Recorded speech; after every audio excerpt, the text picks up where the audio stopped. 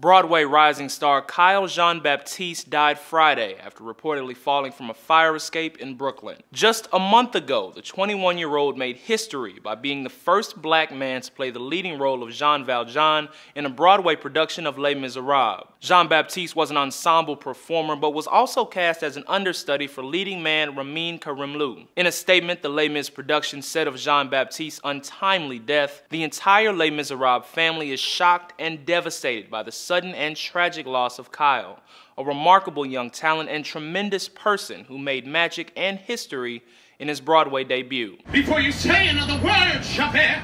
Jean-Baptiste played the leading role for the last time this past week, saying on Twitter, "Thursday is my last Valjean on Broadway. The ability to play this part on Broadway has been life-changing. I'm so grateful." The New York Times quotes the local police department as saying the fall appeared to be accidental.